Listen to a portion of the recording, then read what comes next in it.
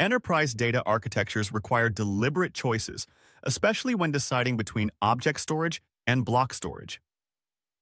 Understanding the key differences between block and object storage is crucial for optimizing data management strategies.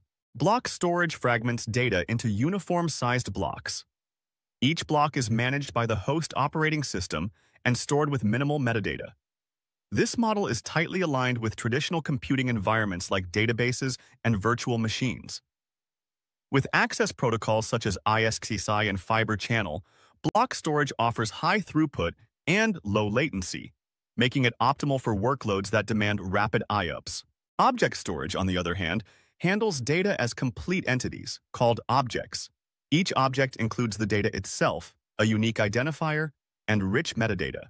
This structure removes the need for a traditional file system and allows for highly scalable, distributed architectures. It communicates via HTTP-based REST APIs, enabling global accessibility and seamless integration with cloud-native applications. From a metadata standpoint, the difference is stark. Block storage provides only what's necessary to locate and retrieve blocks, no more. Object storage allows administrators to attach detailed, customizable metadata to each object. This is critical for classification, searchability, automation, and lifecycle policies at scale. Performance profiles diverge as well. Block storage is engineered for speed and precision, ideal for structured data under load. Object storage trades raw speed for massive scale, resilience, and metadata-driven control. The latency introduced by HTTP is offset by its scalability for unstructured content. Scalability models are another deciding factor. Block storage typically scales vertically, meaning increased capacity often demands additional provisioning or more powerful hardware.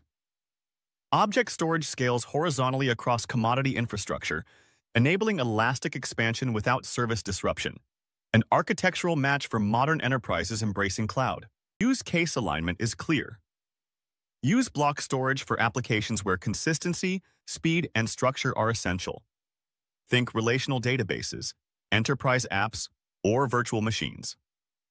Deploy object storage where scale, durability, and metadata flexibility matter most, such as backups, analytics pipelines, media repositories, and cloud-native services. Choosing between these two isn't about what's better, it's about what fits. Match the storage architecture to your workload's demands, and align your infrastructure strategy with how your enterprise consumes, distributes, and governs data. Thank you for watching. To custom-build enterprise block and object storage solutions, reach out to us at sales@stonefly.com.